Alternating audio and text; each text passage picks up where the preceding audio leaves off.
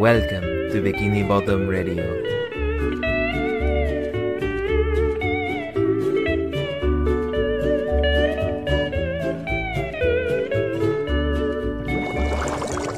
Cause no girl ever wants to dance with the fool who went and ripped his pants. Sorry. I thought you were just... Anthony Y. I don't know, you know. Anyway, Welcome back. Hey, Heidi ho there. This is Robert. This is a 2/3 episode. It sure is. Yeah. Jenny's not here just because, like we said before, we live in different cities, so scheduling just didn't line up. She will be down next weekend, and we will be recording our Christmas Sponge-tacular and probably a couple extra episodes after that, right? And we will be, it'll be a surprise. Well, not so much of a surprise anymore, but it'll be a non-traditional. Like, it'll be next week, right? Probably it'll come out next Monday. Yeah, so a week from when you're hearing this, there will be, on Christmas Eve, we will be releasing... Yeah! That was actually pretty stoked. Yeah. So, we'll be releasing a Christmas Sponge-tacular next Monday. Let's see. And then really quickly, this is the first time we've recorded since the unfortunate passing of Mr. Steven Hillenburg. Yeah, that's such a huge shock to me. I mean, I thought I was a pretty big fan of the show. I didn't even realize he had ALS. I had heard about it. Yeah. But, because I think someone posted about it on the SpongeBob subreddit, but it's just kind of in the back of my mind. It wasn't talked about a lot.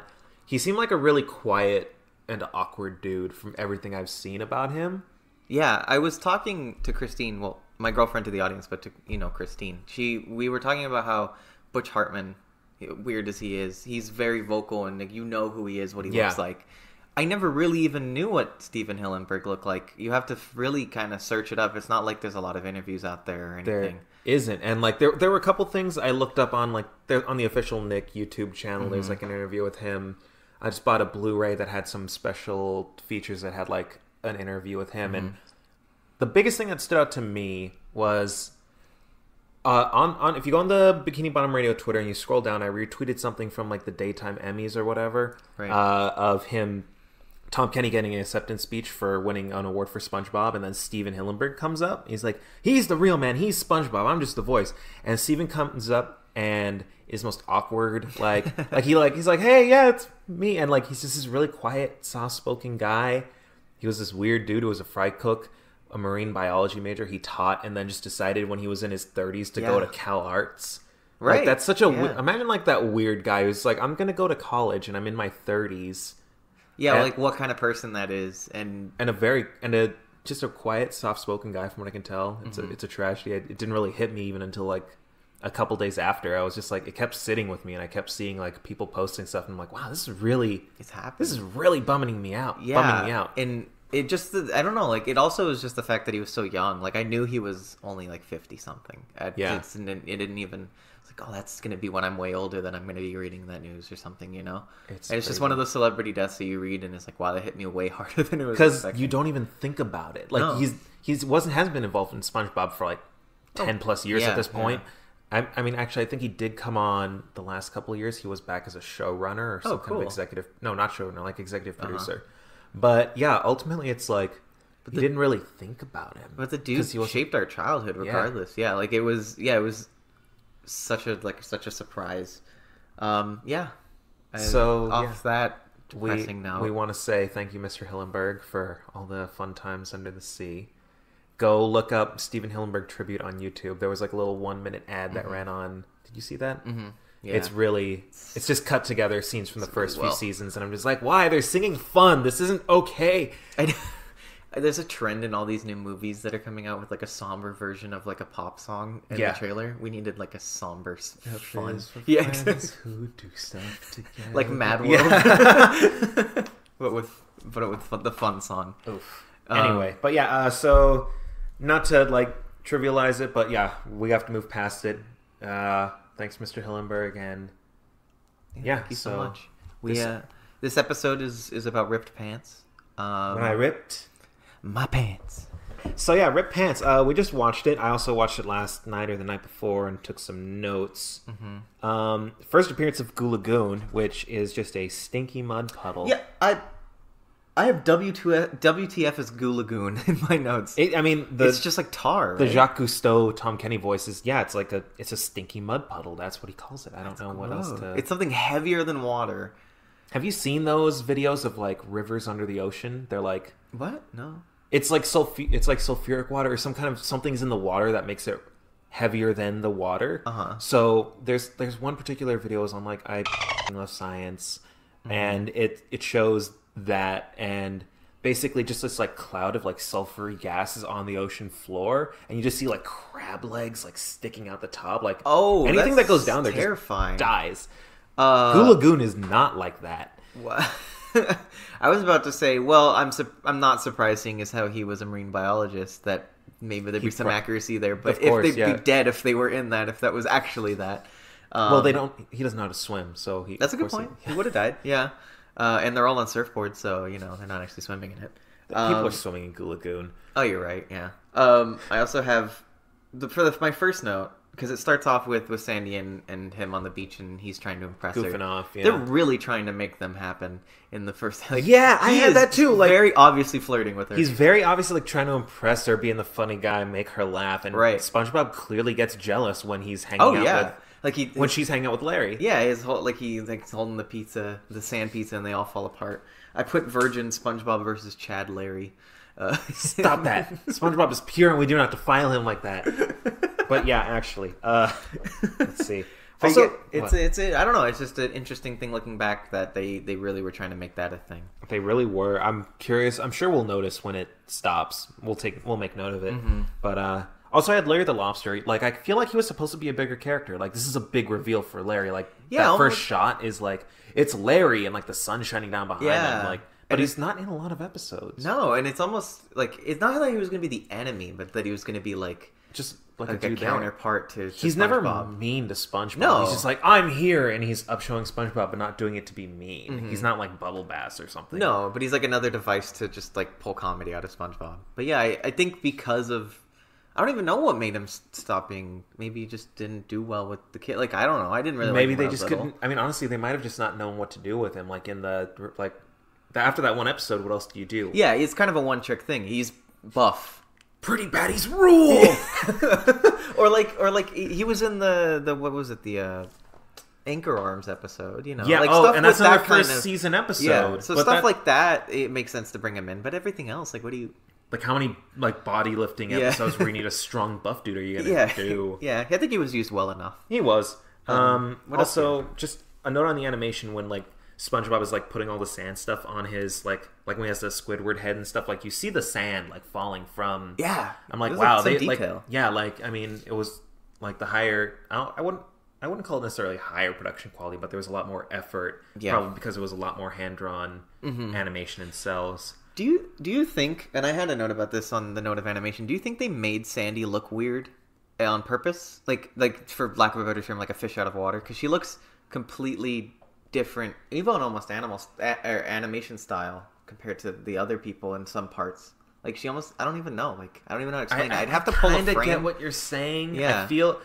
I don't know, maybe it's just, she even like, I feel like she's a character model that changes a little bit once the newer season rolls around. So maybe that's what it is. I'm just used to seeing the old, or the newer, more refined version. I feel like she's taller in later episodes, because I saw her almost like only maybe a head above SpongeBob, not even that. And she looks like more innocent, like, wider eyes, in this episode than in later episodes where she's sort of like the buff, sort of like kind of character.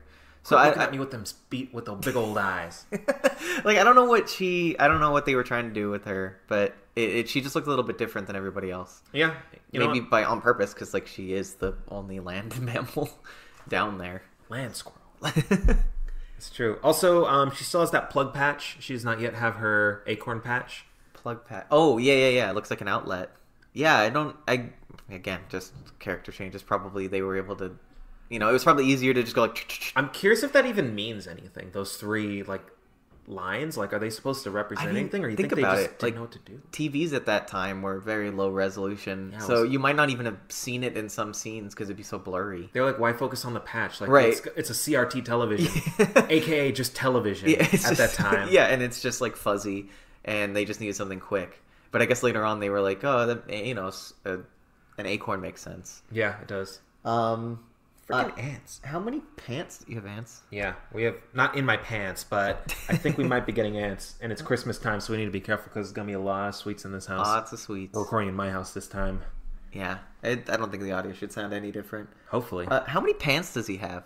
Oh, we should have kept count. How many times does he rip his pants? So, initially, by accident, when they're playing volleyball, catching the frisbee, when they go to the ice cream stand, he rips it 3 times when he's at the burger stand. Right. No, does he rip his pants multiple times when he's at the ice cream snack stand? shack? Oh, no, only once. Okay. Yeah. He's running around. And then he rips his pants surfing. Surfing because he pretends to drown. Then he rips his pants off. Yeah. And then... During the song... I don't know how many times he rips his pants during the song. I don't even know if he... Does he? Yeah, he does do it. Probably. But he ends the song in underwear. So his pants rip off 100%. His underpants do. So he does at least 10 times counted, and I don't know how many times he does it during the actual performance song at the end. Future Anthony, I'm sorry, but can you go through and look at it and then insert your voice right here? Thanks, Past Anthony, for making me do this on the day before my last final. The final count was 11 pants rips and 1 full underwear rip. That goes for basically 1 pants rip a minute because it's an 11-minute episode. All right, back to my studying. Thank you, Past Anthony. Thanks, Anthony. All right. What else do I have? There's more of that water effect we saw in the last episode. I like that. It's pretty. They don't do it as much in later episodes, but I think it works more in these earlier episodes. More of that experimental animation, fusing styles. Same with that weird green screen part. Well, it's not even a green screen when you're animating. It was just like with him over some footage of waves when he's singing, right? Oh, yeah. You know what I mean? Like, just more fusion of styles that So Steven good. Hillenburg loved to do. Rip. Come on. R.I.P. My bad. Rest in plankton. Ripped my pants. Oh, I didn't even do That's that what on I meant. purpose. That's what I meant. Oof. Anthony. You did it. I didn't do it on purpose. All right, you're right. My brain went there. Let's see. When they get to the people lifting weights, I just saw that fish. The one he's like, "Gold team rules," and he's like, "People with low constitutions may want to leave." I gotta get out of here. Like just that kind of recurring buff fish that you see in the background. Yeah. You see a bunch of them there. I have skipping ahead to the song because that's probably one of the best parts of this episode. This is probably, I think, one of the first episodes, if not the first, where music starts becoming a part of the identity of SpongeBob, which I think because there's so many good songs. Exactly. In SpongeBob. You think of SpongeBob, you think of the fun song, you think of Sweet Victory, you think of all of that.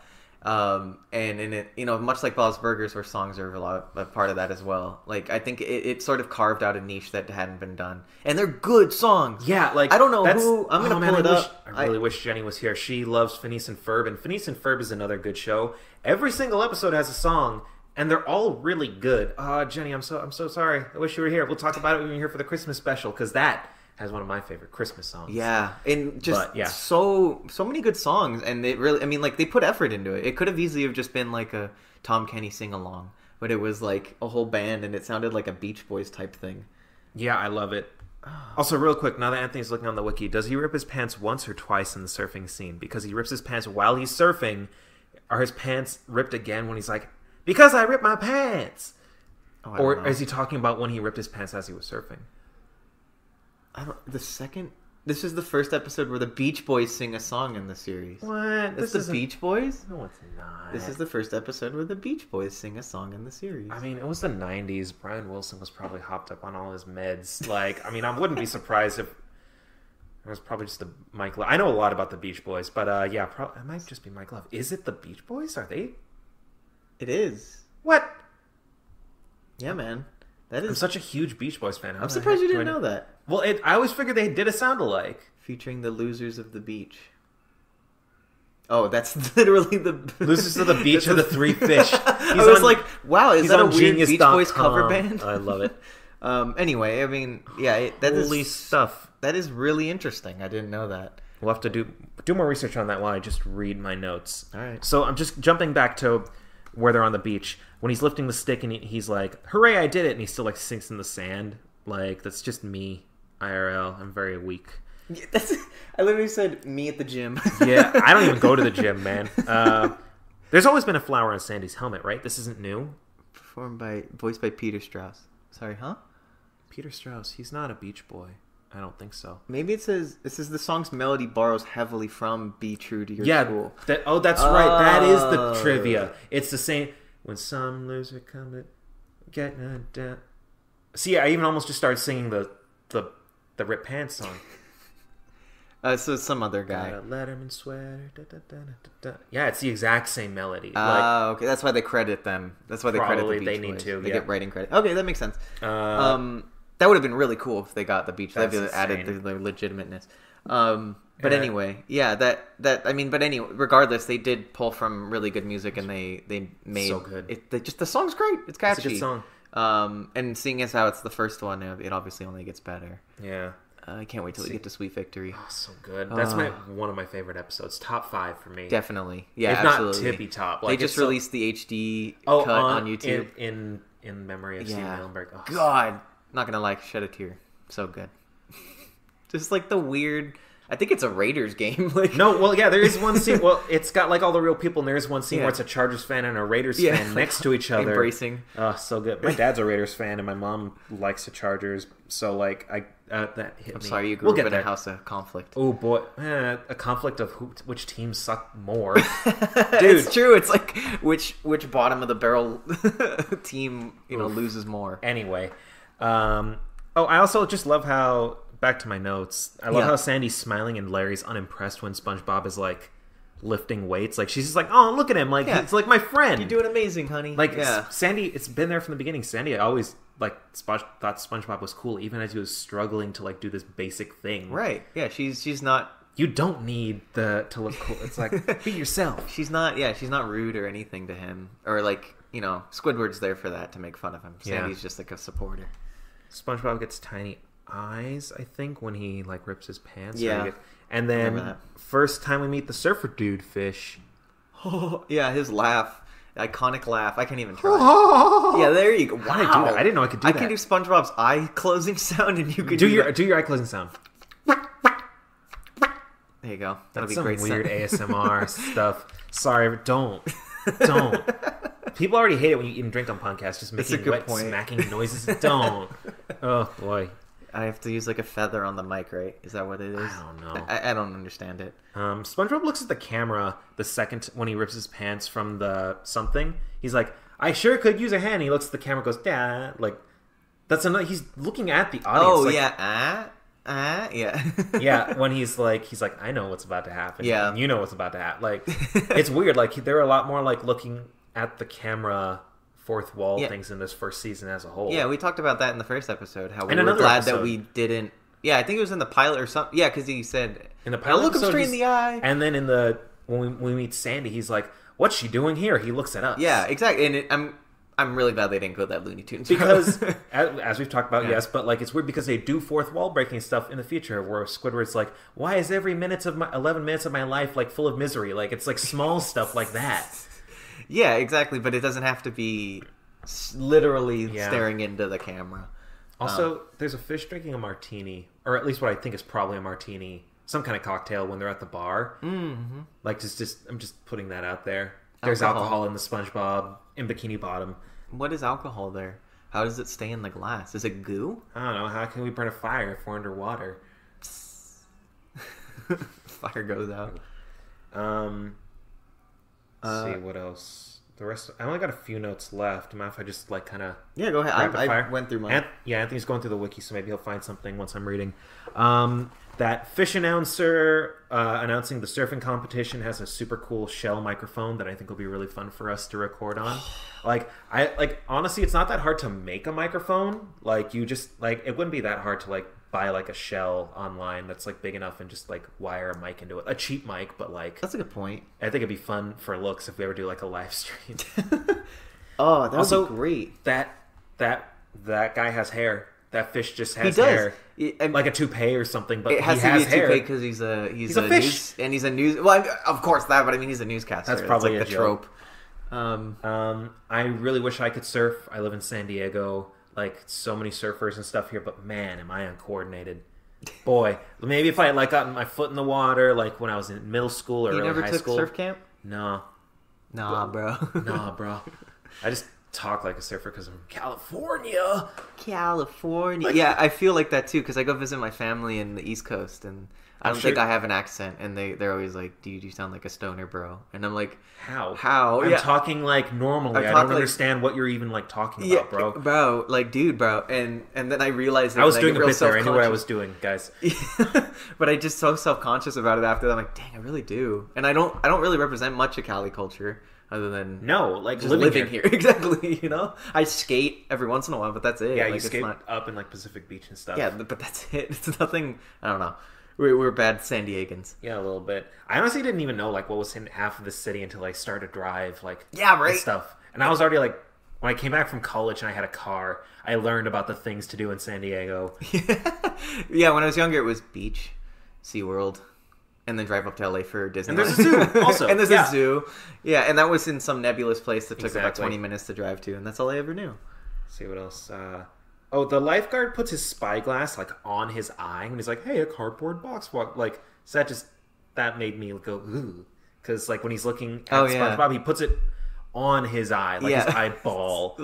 So I don't know if they didn't want to animate it or they just thought it was a funny joke, but like it made me uncomfortable. That guy was so overdramatic. I love him. That Y face when he's going, why? Like I have that. It's like that's so silly. Plus, when he finally he's like, because I ripped my pants. He's like, I need a tailor, and it's from the light. Yeah, the little light switch, and then that's a meme right there. The looking disappointed, like, "Are you serious?" face. It's so good. It's also so awkward when that happens. And there's a rip transition when he goes from being on the beach to in like a beach changing room. Right? He's in like one of those like old changing tents that you don't see at the beach anymore. Were those even a thing? Yeah, I mean, like probably an old timey. Huh? I would imagine it looks old timey. I never thought the kind of thing that they would have when they wore like one piece like cotton bathing suits. That makes sense. Yeah, I never even thought that's what that was. I just, I was a cartoon. I was like, he's in that thing. Yeah, I didn't even know. Yeah, that makes sense. It's not a bathroom. Like, no, it's just really just a tent in the middle. One of the trivia parts on the wiki makes kind of a lot of sense. It says this is the episode marks the debut for most of the extra.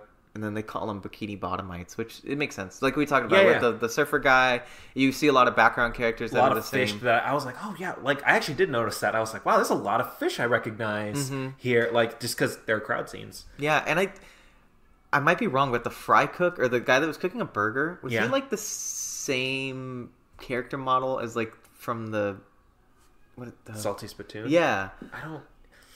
Like maybe with just some extra tattoo. I don't know. He looked very. Maybe it's just I watched that episode recently, so I don't think so. Okay, maybe just buff fish. That's what I thought of. I love it. Also, when SpongeBob's going think, like when he's like thinking of like what to do in the train, is that a meme? I have that down as a meme in my notes, but I don't know if it is. It's that same face. I think is used in the episode where he's trying to write that paper. Maybe the episode where he's like, that's all he can get.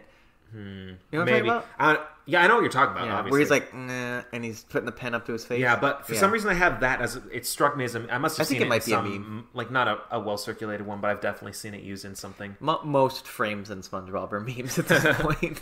The sea tumbleweed is funny, just the coral. Again, I have that. He's like, she'd rather hang out with Larry. Like, he's got a crush on her. It's weird. Oh, yeah. The pants talk, which is funny. What's the worst you've ever been sunburned? Oh, because that fish got sunburned on the beach. Like she's glowing. I felt that when she did that. I'm not a super white guy. I'm pretty tan. I'm Italian. But when I was young, when I was younger, I was super tan. But as I got older and played more video games, I got whiter. And so I think I went to my dad's, and we would go to the beach and stuff. And I'm switching the story up. Never mind. I went to Hawaii last year. Got the worst sunburn I ever did because I was only there for 3 days and I flew there and I spent my entire time in the water. Forgot to and they tell you not to put sunscreen on because it hurts the coral and the sea turtles. Yeah, so I didn't and I wanted to respect it, but you're 1% closer to cancer because you saved a few sea turtles. I respect that. It was so bad. I didn't even think it was bad until like 2 days after, and like my body just. peeled. Yeah, like my neck and back. Hey, at least that didn't happen while you were still there, like on the plane. Oh yeah, no, I was like that's a little tender, and it was like leaving marks, and then like a couple days Like, later, I'm gonna have a bed of some. I'm like showering, and then everything's. I'm like, ah, why are you like this? Yeah, like this is bad. Why did I do this to myself? Oof. So, what about you? Worst I've ever been sunburned is on Senior Ditch Day. Do you remember that? You kind of were there. Me, I was at Phil's barbecue for a bit. During the day at our Senior Ditch Day, I tried to hang out with all the cool kids. I was like, I've got a cooler, I could put drinks in, and that's how I got invited. I contributed. Yeah.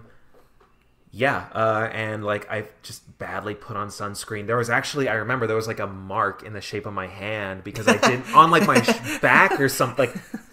Like reach around like your stomach and like try and grab your back. That's where I had like a handprint of like sunscreen that got on, and I just had this really bad sunburn by the time we got to some girl's house afterwards to like drink. And then you guys showed up after hanging out at Phil's barbecue and watching Iron Man, which I probably should have gone to because that sounded like more fun. It was fun. But I was like, guys, check out how badly sunburned I am. And I pulled down like whatever like shirt I had thrown over, and I like pulled down to reveal like my upper shoulder back area. And this guy we know, Conrad, just looks and goes, double over in pain. Yeah. I smack him in the nuts as he's standing right next to me. We were 17-year-old boys. What do you expect? But I, in my 17-year-old mindset, had one of the funniest things happen during Senior Ditch Day. I'm sad you weren't there. We were at the beach in Mission Beach or PB or somewhere, and it was windy as hell. And I had a frisbee, and we were gonna play frisbee, and it's pretty crowded, so we're walking through all the people. And I'm like throwing it up in the air, like, you know, just tiny little bit, maybe not even a foot off the ground, or a foot out of my hand. And I was like, wow, it's so windy. Look. And I like threw it up a little bit higher, and the wind caught it and just flew up straight up. And we all just watched it. And this woman, like 2 feet away, sat up at the perfect angle of the thing, and it just whacked her right in the head, and it just flew straight right into her head, and she just went right back down. You know what? And I'm glad I wasn't there, because who knows if that would have even happened that way if I was like a person between you or something. It would have hit you in the head somehow. Yeah, actually, that's probably right. And I doubled over crying, laughing, and they had to go pick up the thing because I was dying laughing. You piece of shit. You did this horrible thing and made your friends be the like awkward ones to go for apologize to her for it. It was, if she'd stayed down, she would have been fine. But it was, it would have just like gone over her. Yeah, but she popped up as it hit her in the head. She met it in the middle of the air, and I felt bad. I feel bad now. I didn't feel bad at the time. Oof, man. 17. Teenagers are the worst, guys. Even the older teenagers are really the worst. We're just older teenagers. Kind of. No, I mean, we're in our 20s, but like we're men, so yeah, we're. Now that we're men. We can't. We can do everything. Da, da, da, da. So I can't wait till we get to the movie. Let's see. Get that guy got sand in his buns. More real water behind SpongeBob as they sing the song. We talked a lot about the song. You see SpongeBob's ass when he rips his pants in his. When he rips his pants in his underwear, it's just like that's just his butt. Mm-hmm. Like it's weird to think about for 2 seconds. Some but episodes it splits in half. It's weird. It's weird. Or when like he's the doodle bob, like he, like he's like, like he erases it. It's so weird. They all talk in unison. What about you? Like I just thought that was like weird. I thought it was staring funny. at the camera. That was another like fourth wall, but I thought that was just a funny that like what it's like. What if we just made it like really awkward? It's like, what happened to you? Like I just think it's silly. This SpongeBob song rocks hard. Did we find out who the SpongeBob singing voice was for that song? You said random guy. Just some random guy. Yeah. Just a guy. That's my practice stats exam. I don't know where it was. Whatever. Again, for some reason, the wiki has it is the episode premiered on David Hasselhoff's 47th birthday. What? Oh, because this is probably double with the last episode we watched. So. You're like, what? He turned 47 twice? There was a year in between the last. Like I even remembered the birthday number like, last time. It just makes me laugh that somebody went through. Here's what happened. Someone was editing the Wikipedia page or the SpongeBob Wikipedia page on David Hasselhoff because there's definitely one because he was in the movie. Yeah, right. Saw that it was his birthday. Was editing this page and was like, why does that Dave sound familiar? Clicked in their head and they put it in the trivia. For no particular reason whatsoever. Right. He's not even remotely related to the show at this point. If you edited this wiki page contact us. We'll have you on the show. Please, we want to know why. You At know Bikini this. Bottom Radio on Twitter, Facebook, and Instagram. Instagram. Not at, just search Bikini Bottom Radio. You'll find us. Running gags. That's it. I think we covered a ton of the episode. SpongeBob's naked at the end, but that's it. Yeah, he's in his underwear. Also, there's like a glitter effect over them as they're performing at the end. Mm-hmm. Like, just like out of focus glitter that they superimpose, and then there's just performing in a stadium. Like, made out of sand. Yeah, it comes out of nowhere. I love he how... ends and it's just this like screaming crowd. I do love that about this episode. All the stuff just randomly like forming out of sand. Like, it's so good. Just, It like, is. He picks up the guitar and it's just sand. You know, when he starts singing, he just picks up a sand guitar. It's great. Um, That's where it pants, isn't it? Like, that's it. That's the episode. that is. Like you were saying, yeah. That's it. That was a great episode. Classic. Sorry, Jenny Great. couldn't be here. Actually, she said she didn't mind. She said she doesn't really like this episode because SpongeBob's really annoying in it. Like, if a character's really annoying, I've noticed she doesn't like that Oh, okay. a lot. Uh-huh. Like, she didn't like Deadpool 2 for that reason. She thought the kid that Deadpool was protecting was, like, really annoying. And So that glad he became the villain. Me too, yeah. Like, he was annoying. He was. Like, yeah. But what are you going to do? But anyway, I think that was a pretty good episode. I don't even know what we're at.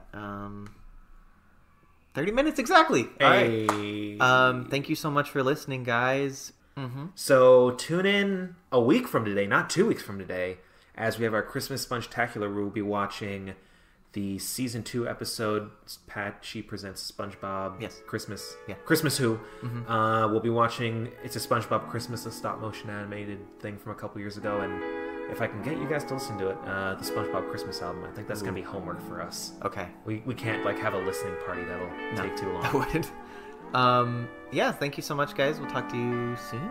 We'll see you under the sea. Bye. Bye.